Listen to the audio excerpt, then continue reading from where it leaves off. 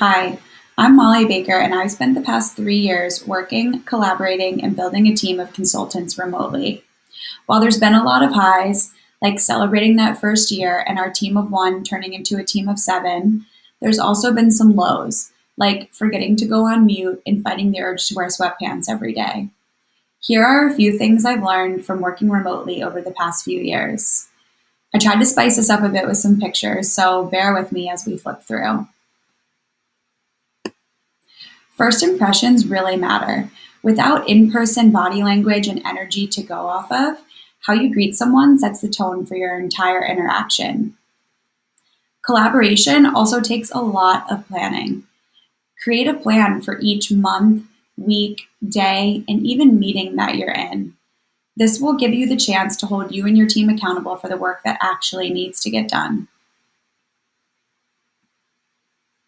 I do believe that coffee is a true gift. Take the time to appreciate the little things in life that bring you joy on a day-to-day basis. It's also important to create space. Zoom fatigue is real. Fatigue about Zoom fatigue is real at this point. Trust your team enough to take a time out every now and then to give them just the space to do some real creative thinking. It's also important to get outside. Make an effort to create some time away from your home turned office turned restaurant.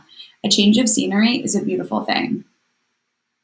While evolving our EQ is a journey and probably always will be one, it's important to strengthen your empathetic communication skills.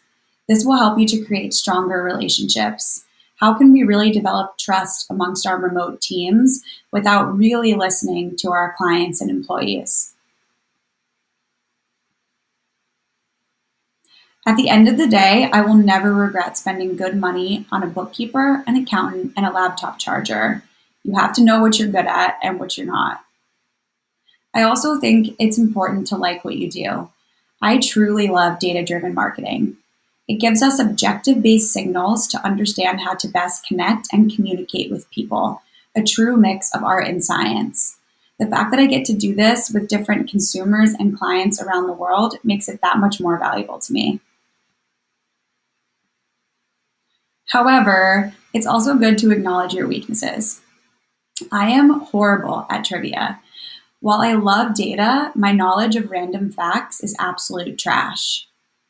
But at the end of the day, failure and being uncomfortable are the two biggest opportunities for growth. So don't forget to fail fast, and it's okay to drink too much coffee.